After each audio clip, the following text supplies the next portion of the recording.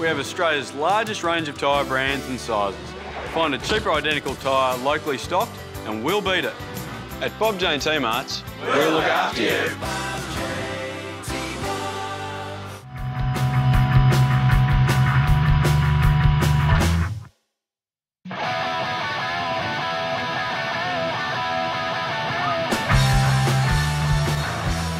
It's knockout action in the 2013 BPL season. South Melbourne hosting Green Gully here at Lakeside in the Elimination final.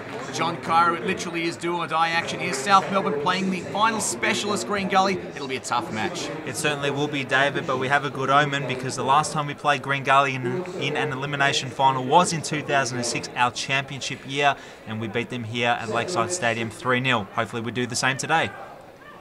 Opting for the throw into the middle there, not the best, and it's been taken here by Hopper. A nice steal. Opportunities the shot. Gonzalez the save. It might sit. Rickson shot goes wide, cleared by Fleming. Chase for Holmes over the bar. Well, that was a frantic move there, John. Nearly something from nothing created by Hopper. Yes, good work by Hopper here. He fires the first shot in anger for the day, and in the end it is Kieran Gonzalez who does make a smart stop there, and Trent Rickson unable to follow up with it, and eventually Gully clear.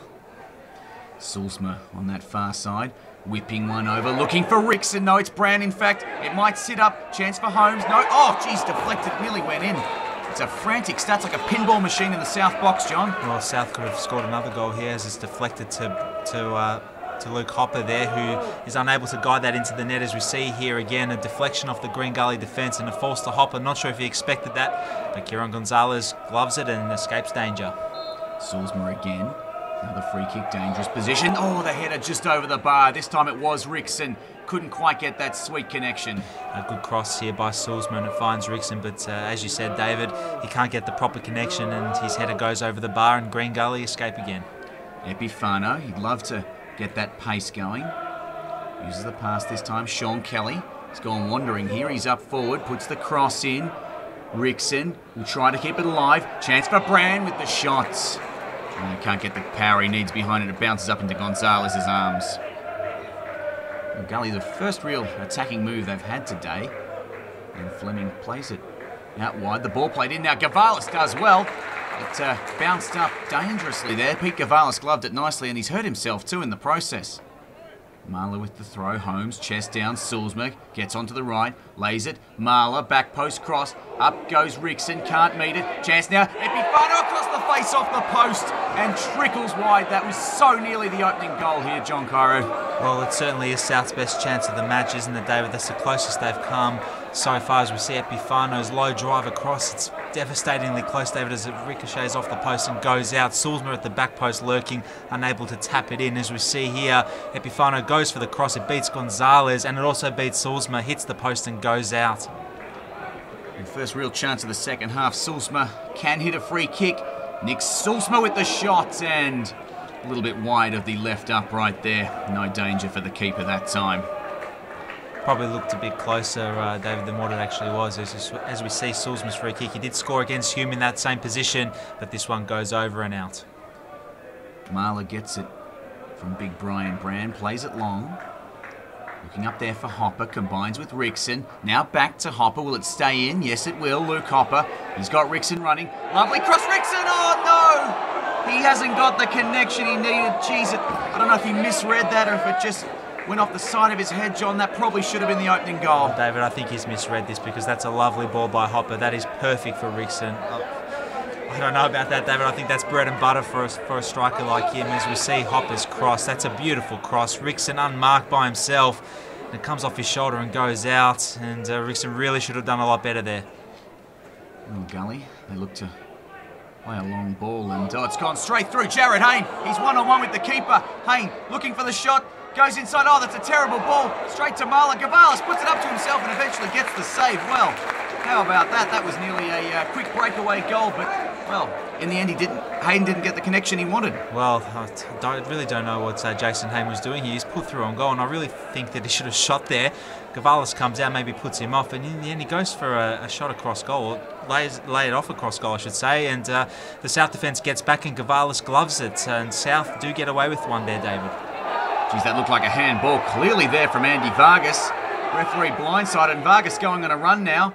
Oh, cut off nicely by Kearney. That's well slid in there, and he might be able to launch a counter-attack of his own. Jawadi puts it up towards the left.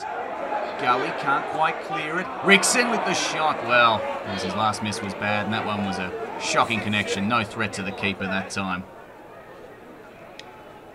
Gully maybe starting to get into the game a little bit more here. One played across the field. Now a chance. They look to move it into the box. It's hit low. Oh, was that a handball? The shouts for it. The referee waves play on. It looked close, John. We might look at a replay here. I think that we've dodged a bullet here, David, as we see a cross come in and it's fallen for Jason Hayne. And Jason Hayne's shot, yes, I think it is a handball, and Perry Moore, the referee, has not given that. South has gotten away with that one indeed, David. Well, a change now from Chris Taylor, the first one of the night. Bradley Norton comes on, replacing Epifano and putting on the armband. Will this change make a difference?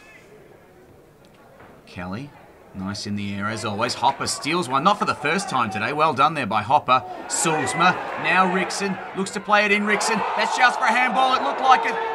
Well, the referee, I think you're right, John. Now the referee, will he talk to him? He's blown his whistle, what's he deciding? I think he's giving a free kick to Gully, is he? Well, the linesman wants a word with Perry Moore. And they've been talking now for a few moments. John, what will the decision be? Yes, he's blown it. He's pointed to the spot. John Cairo, sensational. Barely 5 minutes to go in this game. Well, Gonzalez, the keeper, is not happy. He is screaming at Perry Moore, and well, he should get away now. He's got a yellow card. He's probably lucky to have that. Well, what a moment of madness this is, David, as we see Trent Rickson played through here on the side, and his eventual cutback, it is a handball. It does look like a handball, and as we see the linesman putting his flag up to signal a penalty, but Perry Moore lets the play go on before eventually calling the penalty later on. So we see the arm does go up there, and he does handle the ball. And Brad Norton, who's just come on, has the chance to be a winner for South Melbourne here, David. Up steps Norton. Oh no, it's saved! Saved by Gonzalez. Oh, Bradley Norton. Geez, he'd love to take that kick again. My first thoughts there, John, is that he just didn't get that one right. Well, it's a bit of a surprise here, Bradley Norton taking the spot kick, but he comes in, and in truth, it's a very weak penalty, and Gonzalez does guess the right way and makes a comfortable save.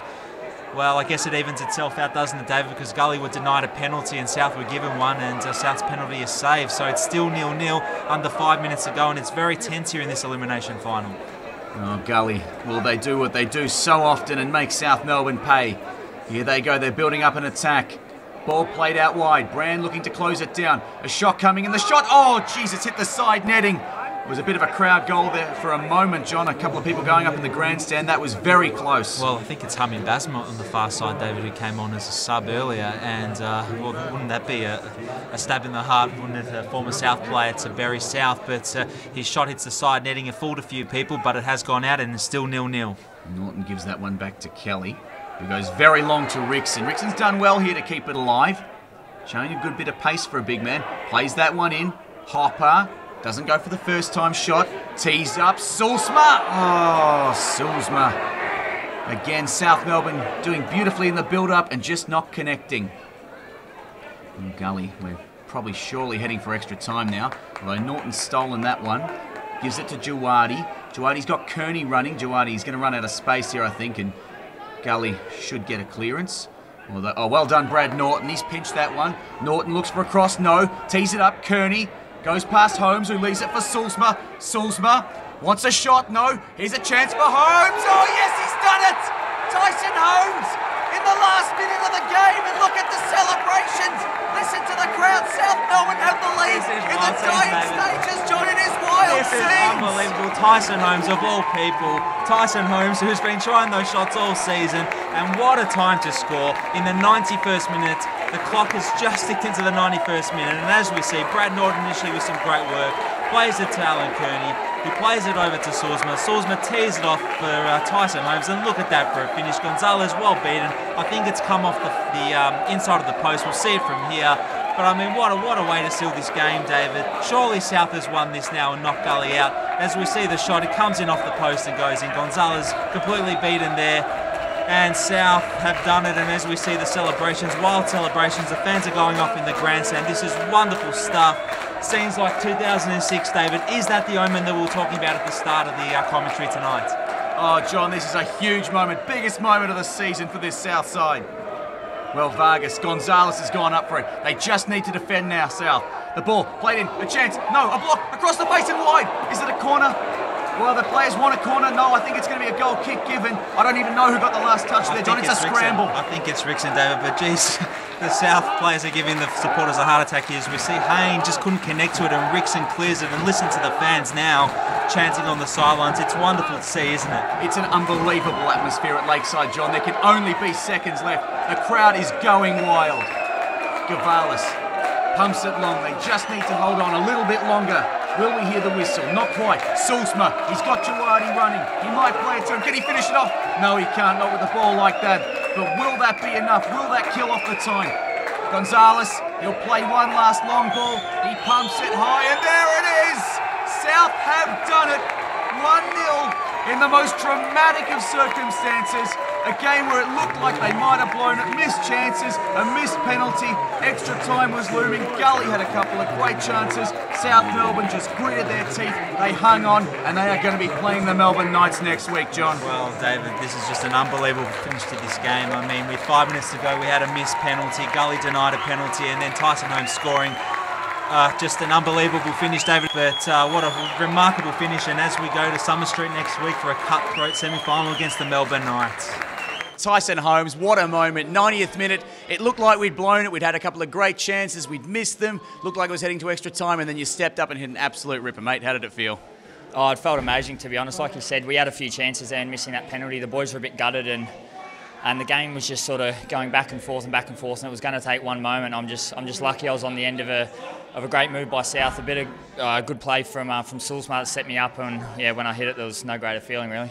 Let's be honest, extra time would have been a terrible thing to have to face, and you could tell by the reaction of the crowd, the fans were just overjoyed. That's the loudest I've heard the South fan in a long time.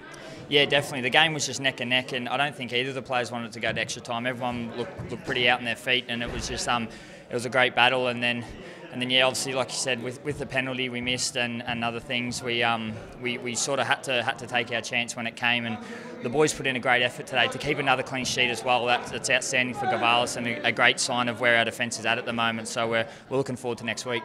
Well, we do have word that we will play the Melbourne Knights in the minor semi-final next week. Now, Knights a few weeks ago, we lost in unfortunate circumstances. It was a pretty tight game, could have gone either way. Bit of redemption maybe this week? Well, you'd hope so, but obviously Knights have been quality this season. I think they've been a bit of a dark horse behind Northcote, where they've just consistently kept winning and just sort of stayed out of the limelight of what Northcote have been doing. So they're a great squad, and they showed it a few weeks ago when we were probably in some pretty good form, and they bumped us off 2-1. So we know it's going to be a big battle there, and especially at Knights, they're tough and their crowd get behind them. So we're looking forward to the challenge, but we know the task at hand definitely. Mate, it's been an interesting change for you in the last couple of weeks. New role playing at left back, but you seem to be fitting in very nicely. Yeah, Chris came to me last week and he just said that you'd be playing me left back, and it kind of came out of the blue. But I've played there previously growing up, so it wasn't much of an issue, to be honest. I'm just happy to be on the pitch and contributing, So yeah, it's been good. Well, it's been a great defensive effort the last couple of weeks. This was our second consecutive clean sheet, and they couldn't really come at more important times, could they? No, that's it, exactly. Throughout the year, I think we conceded a lot of sloppy goals, and the last 2 weeks, I think we've kind of tightened the ship a little bit and reduced Gully to limited chances there again today. So, if you can keep a clean sheet, you've always got a chance. So, yeah, it's been good. We made hard work of it, but probably the pleasing thing, we probably did beat Green Gully at their own game. We ground out a result. We made it very difficult for them. Didn't give away too much at the back, and although we were wasteful of chances, a clean sheet was probably the catalyst for getting the result. Probably something that pleased the South Melbourne fans the most is that even in spite of the missed chances we had, that we didn't cop the sucker punch after all that. We managed to keep our focus. We managed to pinch the win when, in previous weeks, months, we might have lost that one. Yeah, I mean, that's really what I'm sort of saying. 4 or 5 weeks ago, I think we'd have lost that game 1-0, exactly the way you say. But now we've got that little bit of ability to grind out results and make sure that we don't give anything silly away, And Tyson Holmes' goal was pretty special. Did you say anything particular to him after the game, or was it just the usual pat on the back? No, just complained at the ones he missed. So, no, obviously you're pleased that he puts away a chance like that, and the moments in the game was fantastic. But we had chances before that, and maybe in reflection, you know, the result's great, but, you know, we can have a look at how our finishing has been as well. Melbourne Knights next week, obviously just about as good a team as any in the league. Maybe surprising they lost to Bentley today. Now, we lost 2-1 last time out there. It's always going to be a tough trip, always intimidating atmosphere, derby atmosphere, but maybe a chance for redemption for South? Oh, certainly. I mean, you know, I think we go into the game as definitely the underdogs. They finish top 3, get the double chance. You know, we've got to grind it out each week, and if we get beat, we're out. So, yeah, anything's a bonus, but, you know, as for saying that, I still think we're very, very confident going into the game as well.